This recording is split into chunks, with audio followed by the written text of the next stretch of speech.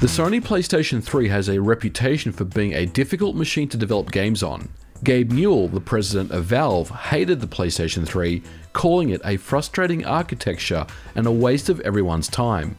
There's nothing here that you're going to apply to anything else. You're not going to gain anything except a hatred of the architecture that they've created, he said.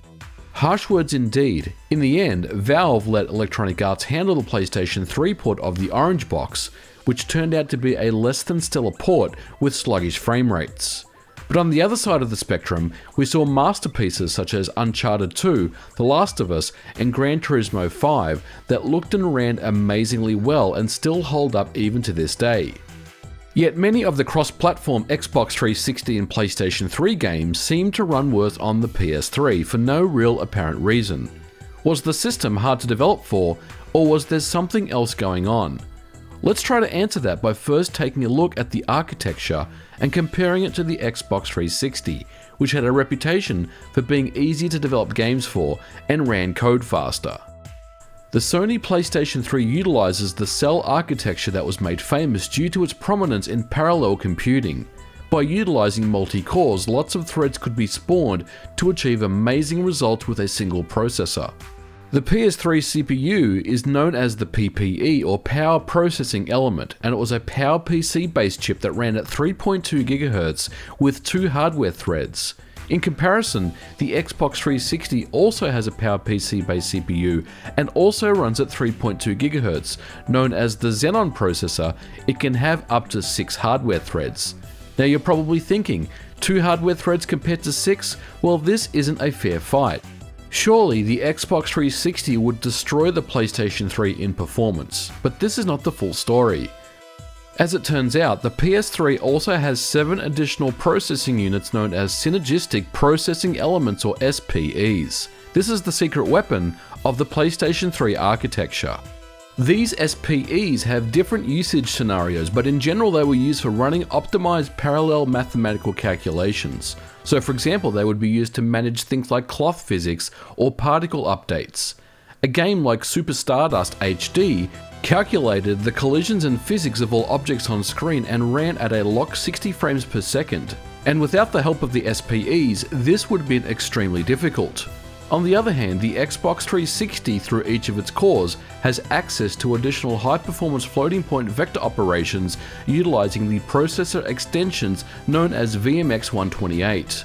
Moving on to the GPUs, the PlayStation 3 has the RSX from NVIDIA, while the Xbox 360 uses the ATI-designed Xenos chip, with both chips clocking in at 500 MHz. So, back in 2005 and 2006, when the Xbox 360 and then later PlayStation 3 was released, a 3.2 GHz multi-core CPU sounded like a massive leap in performance of an upgrade as compared to the original Xbox, which was a single-core 733 MHz processor, and the PlayStation 2 was the Emotion Engine, which ran at 300 MHz.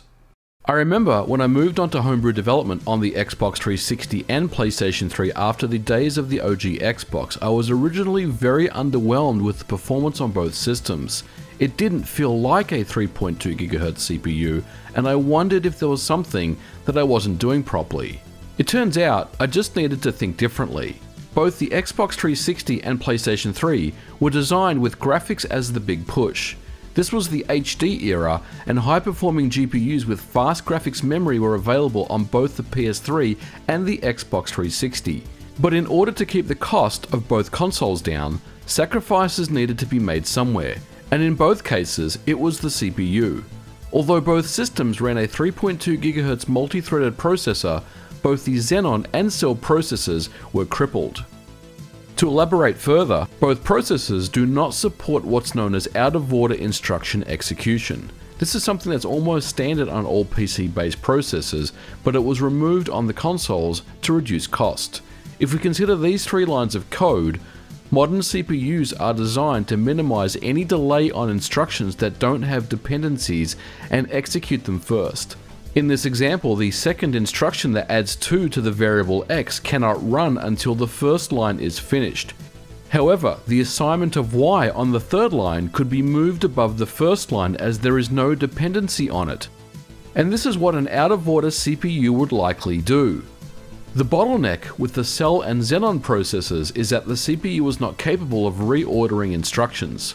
So here the third line must wait for the second instruction to complete before initializing Y.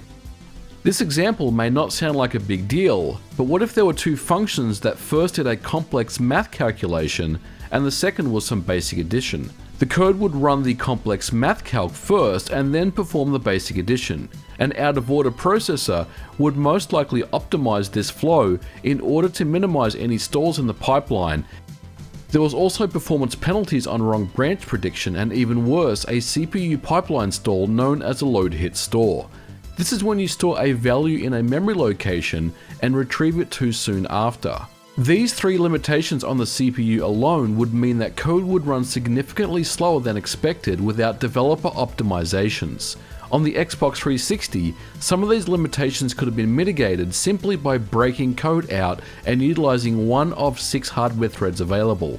Multi-threading, fast L1 cache, and a large amount of bandwidth really helped the Xbox 360's performance. On the PlayStation 3 with only 2 hardware threads, it meant utilizing the 7 available SPEs to offload code to. The problem was these SPEs were difficult and needlessly complex. Understanding how they worked would be tricky. Every developer has to start somewhere, and usually it's with a Hello World program. But what if we wanted to write a Hello World program that ran under one of the SPUs? This is where things start to get complex, and this example will outline the complexity of the development.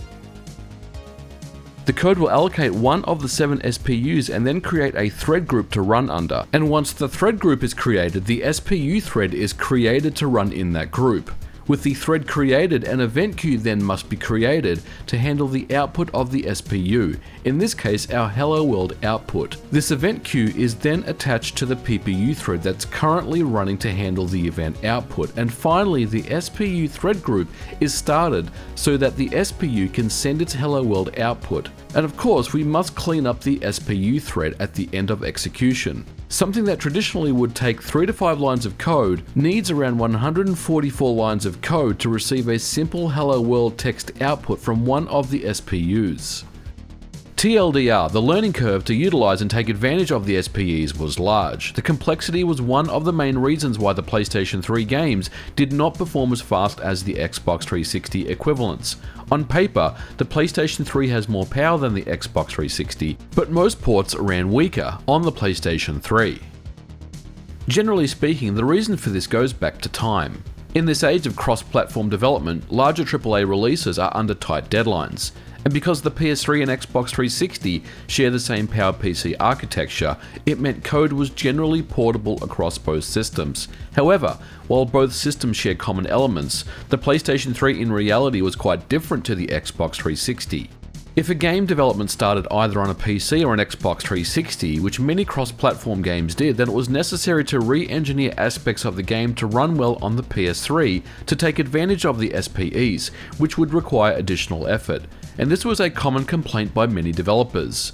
Usually, they were up against deadlines to deliver. The steep learning curve of making use of the SPEs meant project target deliverable dates would be put at risk. In the worst case scenario, some games did not even bother to utilize the SPEs and resorted to the PPE and RSX only. The Orange Box was a famous example of this. Electronic Arts' early Madden titles also struggled to run at good frame rates. They were direct ports from the Xbox 360 or PC with no SPE optimizations. In the media, the PlayStation 3 was getting a reputation for being a difficult machine to develop for. However, middleware tools like Havok, a very popular physics and pathfinding API, started to take advantage of the Cell SPEs and took the burden away from the developer. Sony also encouraged developers to take advantage of the SPEs even in public forums. It took time, but the results paid off, especially during the last few years of the Sony PlayStation 3. We saw some amazing games that pushed the hardware to its limits. But I think the last word should go to Sony. Then CEO Kaz Hirai even admitted that Sony did not want to make it easy on the developers on the PlayStation 3. It's hard to program for, and a lot of people see the negatives of it, but if you flip that around, it means the hardware has a lot more to offer. But unfortunately, that's really the end of the story here, because with the current generation of home consoles like the Xbox One X and PlayStation 4 Pro, almost identical set of architecture is used in both systems. So the ability for developers to extract the best performance out of the individual systems has really diminished these days, because for all intents and purposes, both systems are identical other than, you know, the underlying kernel and firmware that runs these systems, and some slight differences in things like memory bandwidth and, you know, CPU speed and performance. But there is nothing that's kind of distinguishable between the PlayStation 4 Pro and the Xbox One X that makes one system far superior than the other, or some secret weapon that particular system has that the other one doesn't. Now, you could say it's really a good thing in order to streamline game development and get things out multi-platform all on the same day with as little additional optimization as necessary. But in another way, it's not a good thing, because developers really, if they spent the time that you put into learning a system, a new architecture, you are rewarded with some amazing performance. And the best example of that would be the Uncharted series. If you look at the differences between Uncharted 1 and Uncharted 3, there was a massive leap in performance and visual quality overall, because Naughty Dog themselves admitted that they were using maybe 30% of the SPEs in the development of Uncharted 1, whereas they were pretty much maxing out things by the time Uncharted 3 and The Last of Us were launched on the PlayStation 3. So unfortunately, those types of things don't seem to be around anymore with current gen consoles. And it doesn't seem like it's going to continue going into the next generation as well, because we've already heard reports about similar specifications on both the Xbox Scarlet hardware as well as the PlayStation 5. Well guys, I'm going to leave it here for this video. I hope you enjoyed it. If you liked this video, you know what to do. Leave me a thumbs up and let me know what you thought about it in the comments below. As always, don't forget to like and subscribe, and I'll catch you guys in the next video. Bye for now.